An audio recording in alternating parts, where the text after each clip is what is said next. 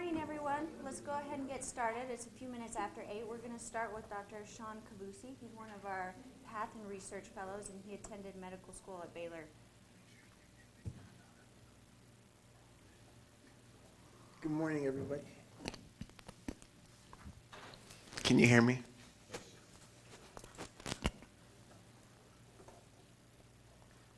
I'd like to present some research that I was involved with during my last year as a medical student at Baylor, and it's carried over into my time here at Moran. It's multifocal intraocular lens exchange. It's a case series of retrospective chart review. My mentors were Drs. Doug Koch, Bose Hamill, and Mitch Weichert, a one-time cornea fellow here at Moran. I have no financial disclosures, and Dr. Weichert has involvement with Alcon and AMO. So this was a chart review of 45 eyes of 32 patients who wanted their multifocal lenses removed. All 4 types of lenses were involved: the Restore, Resume, Array, and Technis lenses, and they were removed between July 2005 and March of 2010 at Baylor. Multifocal IOLs were first introduced in the 1980s, and they went through various incarnations in the following 2 decades, with the goal being to allow cataract patients to see at distance and at near at the same time without needing additional reading correction. They depend on the brain's inherent aptitude for multifocality, and the different models of lenses have different diffractive or refractive properties to put 2 images on the retina at the same time. This is the Restore lens by Alcon. It's a hydrophobic acrylic one-piece with a near add of 4 diopters at the center, and there are concentric apodized rings that surround it. Apodized meaning a gradual tapering of the diffractive steps, with the goal to create a blended transition from intermediate to distance vision at the periphery. In the middle is the Resume lens by AMO. It came out in 2005. The center has a near add of 3.5 diopters, and there are 5 alternating rings of near and distance refractive power. It's a 3-piece silicone lens, and this is just a revision of the 1997 Array lens, also by AMO. And then here on the right is the silicone 3-piece Technis lens. It's the most recent. It gained approval in the US in 2009. It has a 4 diopter add in the center, and it had been available in Europe for several years prior. So there are many studies out there that conclude that multifocal IOLs are advantageous for providing superior near vision without correction, without glasses, when compared to monofocal IOLs. Many studies also say that you get increased spectacle independence with the multifocal IOLs, comparable or increased patient satisfaction, and they don't affect distance visual acuity, either with correction or without correction. But adverse effects are also well established. Decreased quality of vision, glare, halos, and dissatisfaction with multifocal IOLs have been reported in many subsets of patients in many studies, and the decreased contrast sensitivity and the perception of optical phenomena results from the division of light energy between the distance and the near focal points. This has resulted in a trend that's been well documented by my bosses, Drs. Mamoulis and Werner, in their yearly surveys of the ASCRS surgeons. Every time a lens is taken out for any reason from an eye, a surgeon can fill out a survey and send it to our lab. In the first year of the survey, dislocation was the #1 reason for removing a foldable IOL, and this is still the #1 reason, but now glare and optical aberrations have supplanted the other reasons as the #2 reason for taking out a foldable IOL, and there's been a concomitant increase in multifocal IOL removal since that time. So with that in mind, we wanted to look at a group of patients, 32 patients, who wanted these multifocal IOLs removed and gather the preoperative subjective and objective information, surgical information, and postoperative information on these patients. Who were they, what were their complaints, and how was their vision before and after IOL exchange? Information was gathered from the chart. Visual acuity was converted to logMAR to allow us to perform t-tests. Post-exchange visual acuity was taken at least 6 months after IOL exchange. In the patients that had additional treatments after IOL exchange, we waited 3 months at least after their most recent treatment. Many patients were from out of town, and phone calls were made to their primary ophthalmologist if they had left town immediately after IOL exchange. A survey was also mailed directly to the patients. 22 of the 32 patients responded, And we wanted to find out what were their expectations for the multifocal IOL, how the IOL fell short of their expectations, what kind of discussions and counseling that they had received from their private ophthalmologist who gave them the multifocal, what kind of hobbies and occupations were adversely affected by the symptoms, and their quality of vision before and after, and if there was a trend in their personality type, if more type A's or type B's wanted the multifocals removed. Before IOL exchange, the patients averaged 65 years old. They ranged from 47 to 78. There were 27 females outnumbering males. There were 5 males. And the majority were restore lenses, 31 eyes. But there were also 7 array lenses, 4 resume lenses, and 3 Technis lenses. Of the 45 eyes that got multifocals, 42 were cataract extraction, but 3 were actually refractive lens exchanges. And these multifocals had been put in by private ophthalmologists in Texas, Arkansas, and Louisiana, and 1 case in Mexico. 17 patients with bilateral multifocals got the same implant in both eyes, and 1 patient received a restore lens in 1 eye 2.5 years after a monofocal in the other eye. According to the survey, 41% of patients decided they wanted a multifocal because they expected perfect spectacle-free vision at distance and near. Another 36% wanted acceptable spectacle-free vision at distance and near, while the remaining 23% of patients would have been okay with using spectacles on certain occasions. A majority of patients felt that their physician did not discuss with them the possibility that there would be blurring, fuzziness, as Dr. Mamlis calls it, Vaseline vision with the multifocal lens, but at least more than half did feel that they were warned of glare and halos. Patients were subsequently referred to Baylor for IOL exchange at an average of 10 months after they had received the multifocal, but 1 patient came as soon as 1 month after, and 1 patient waited as long as 60 months after. Of note, about 1/3 of the patients presented within fewer than 12 months. There were no systemic diseases that could affect the lens capsule, or cortical visual processing, but 10 patients did have remarkable ocular histories that could affect visual acuity with or without a multifocal, including glaucoma, Fuchs dystrophy, AMD, and vitreomacular traction. 15 patients attempted treatments to try to improve their visual acuity after they had had the multifocal. Patients with PCO got YAG capsulotomies. 3 patients got corneal transplants. 2 patients had LASIK. There was 1 laser iridoplasty for glaucoma, and there was medical management for blepharitis and punctate epitheliopathy. Chief complaints from the chart, the most common chief complaints by far were poor visual acuity, blurriness, fuzziness, and optical phenomena like glare and halos. There was quite a bit of overlap. Many patients complained of both, and complaints were homogeneous among the different subsets of patients, whether or not they had an ocular history, PCO, YAG, or donesis. All 4 types of multifocal IOL elicited complaints of poor visual acuity, and all 4 types elicited complaints of glare and halos. A majority of patients felt that they experienced significant blurring at distance, intermediate, and or near, and in the survey we defined the word significant as impairment of most or all activities. And another 72% of patients felt that they experienced significant impairment due to halos and glare around lights. It was essentially a 3-way tie for the most compelling reason for these patients wanting their multifocal lenses removed: poor distance vision, poor near vision, and glare halos.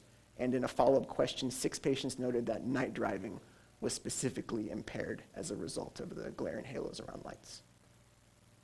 Many hobbies patients felt were infected by the poor quality of vision. The most common was reading, but also sewing and computer work came up, as well as painting, photography, golf, hunting, fishing, cooking, gardening, and tweezing eyebrows. 1 patient noted in particular that the glare from the metal tweezers made it very difficult for her to tweeze her eyebrows. 57% of patients call themselves type A, or very detail-oriented, and another 24% call themselves somewhere in between, while only 19% said that they were not compulsive about details. I thought the occupations were also very telling. These patients consistently tended to be well-educated, skilled, and specialized. There were 2 real estate agents, a symphony musician, a jeweler, an interior designer, a business developer, photographer, funeral planner, salesperson, a housewife, and 11 retirees, including a secretary, an artist, a business owner, gift shop owner, electrical engineer, economics professor, teacher, insurance manager, airline pilot, and salesperson. Uncorrected distance visual acuity before IOL exchange with their multifocal was extremely variable. It averaged around 20/40 across the IOL types, but the orange bars represent standard deviation, and so it approached 20/70 in the restore lens at times, and even 2100 in the resume lens. Best corrected visual acuity was better and a little bit less variable. It was averaged around 20/30. And of note, 17 eyes were correctable to 20/20 with the multifocal IOL, but these patients all mentioned glare and halos in their chief complaint for wanting the IOL removed. Uncorrected near acuity before IOL exchange was extremely variable. It averaged around 20/40 or J3, and there was a wide distribution of uncorrected near acuities from J1 plus all the way up to J10. Best corrected was much better with the multifocal IOL. Patients could be corrected generally to J1 or 20/25. This is the surgery itself to take out the multifocal. This is a patient with an intact capsular bag. The haptics of a restore lens are being loosened from their fixations in the capsular bag. Then the lens is bisected and removed with forceps from a 3mm wound. And then an injectable, foldable, monofocal, hydrophobic acrylic is put in the capsular bag and centered, sutureless. 31 eyes had intact capsular bags and could receive their monofocal replacement in the bag. But when the bag had been yagged, surgery was more complicated. 10 eyes needed the sulcus, 3 eyes needed the anterior chamber, and 1 eye had their replacement lens sutured to the iris. A variety of anterior and posterior chamber models were used. 4 eyes needed additional intraoperative procedures, including limbal relaxing incisions for astigmatism, capsular tension rings, anterior vitrectomy, and posterior pars plana vitrectomy for some vitreous prolapse. After IOL exchange, additional treatments were needed, including YAG for PCO. At times, it was leftover PCO from the previous IOL, or it was new PCO, PRK, and more relaxing incisions for astigmatism. 1 patient had a pressure spike post-op, was treated with Alphagan, and that resolved. No patients had CME post-op, and 1 patient had a retinal detachment 16 months post-op that required a pars plana vitrectomy. She had an axial length of 24.68, which was bigger in terms of the patients in our study, but it wasn't huge. Uncorrected visual acuity, we added the red bars to represent after IOL exchange. There was somewhat improvement, but it was still extremely variable in all lenses. Best corrected was more consistently improved across the lenses, particularly in the restore and the resume groups. Of note, though, 3 eyes did lose at least 1 Snellen line of best corrected visual acuity, but the other 42 either remained the same or improved. Best corrected near acuity also consistently improved, particularly in the restore group. And this is a busy slide, but I just wanted to point out the p-values, that uncorrected distance acuity did not improve with statistical significance after IOL exchange, but best corrected distance and best corrected near did. The subset of patients with donesis before IOL exchange almost reached statistical significant improvement, but 5 of 7 eyes did achieve at least 1 Snellen line of improvement.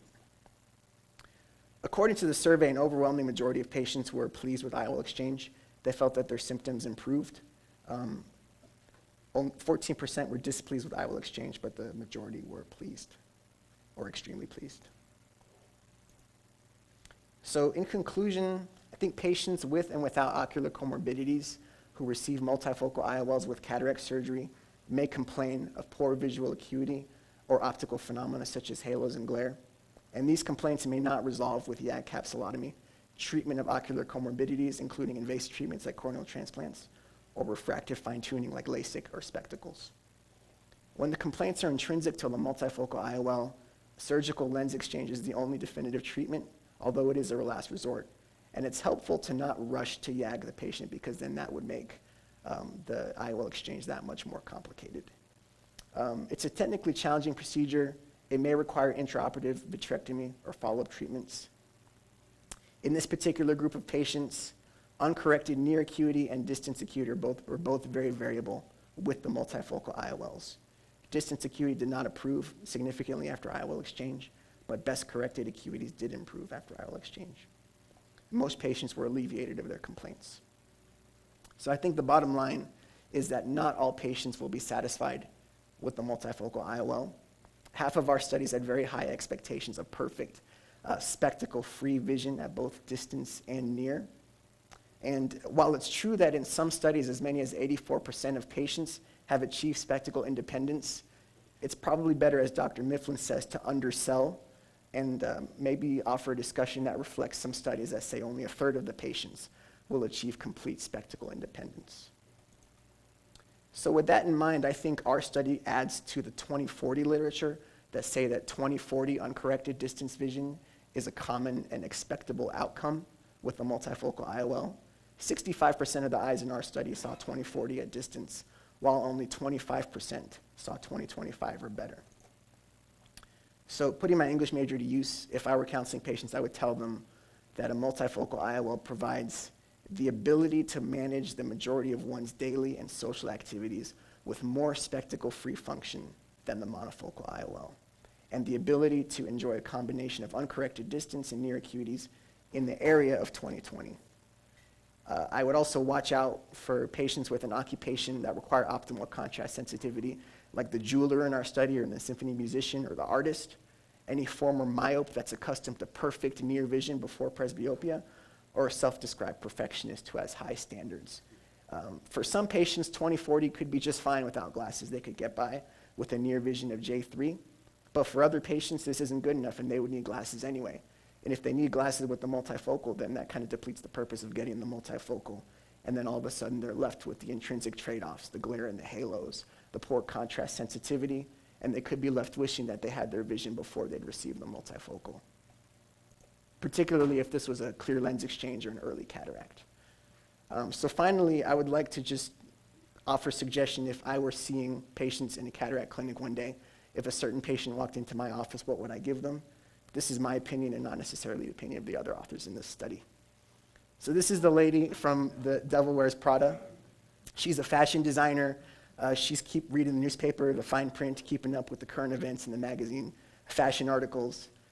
She does the designs, the materials, the fabrics, details. So I would consider her a less ideal multifocal candidate. This is a realtor. She's driving patients to properties at night. She's checking her BlackBerry, checking her email, typing up property listings, typing up contracts for the properties. A lot of computer work. I would call her a less ideal multifocal IOL candidate. This is a fitness trainer. Let's say 8 a.m. she wakes up and she goes swimming. Then she teaches a 10 a.m. step class. Then she gets lunch at the cafe. Then a 2 p.m. step class. Then a 3 p.m. Pilates class and a 4 p.m. personal training session. Then goes home, has dinner with the kids. There's nothing about her lifestyle that requires perfect, immaculate vision at all times. So she could be a more ideal multifocal candidate. This is an extreme example that's loosely based on somebody that I know personally, my friend's dad, who absolutely loves his Restore lens. He's retired. He's at a guitar store on a Wednesday afternoon.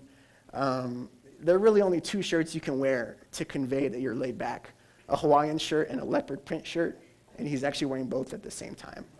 So he might be a more ideal multifocal candidate as well. These are my references. Thank you all very much.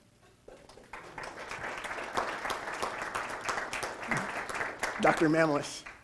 John, this is a real important paper. The reason I say that is the literature has many studies showing that the multifocal lenses are extremely successful, and the percentages of happy patients are very high, and you never have to explant them. And I go to meeting after meeting where someone stands up and says, I convert 80% of my patients to multifocals. I've never had to explant one. And I always want to just jump up and say, well, of course you've never had to explant it, because they're upset. They're not going to come back and see you. They're going to see the guy down the street.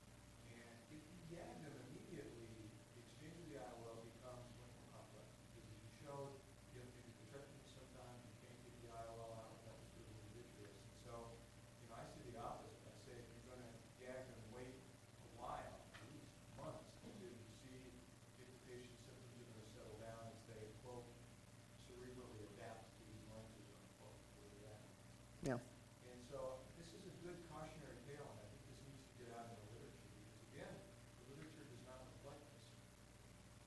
And I think, I don't know this for sure, but at the private ophthalmologist, they may have been yagged with as little as 1+ PCO, while the patients had very severe symptoms. You know, they felt blinded by the oncoming lights and the glare and the halos. And if that was attributed to 1+ PCO, it's probably important to weigh the physical findings with the severity of the complaint. Dr. Ambati? On your take-home slide, you said that you would tell patients that their expected visual outcome would be 20/40. And that's based on your study? That's based on the patients in our study that tended to see 20/40 without correction. So your study is on patients that have been on. That's correct. So the 20/40 is a mean or an average of the patients who underwent explantation, not a mean or an average of the explantation. That's correct. We don't know the mean of everybody. I did. I think that's an important point. Okay. That it's probably a cause and effect. They're seeing 20/40, therefore they have good explantation. Right.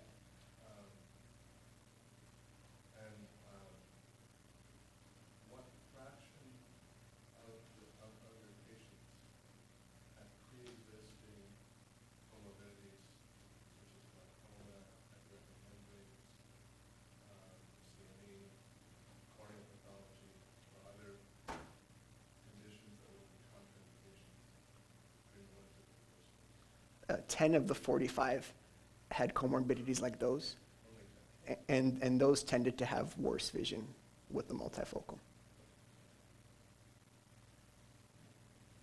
Yes. What was the range of time from implantation to explantation? 10 months on average, but it ranged from 1 month to 60 months. Dr. Mamlis? You know, follow up to what Dr. Ambati said, a lot of the important things is choosing which patient to put this lens in.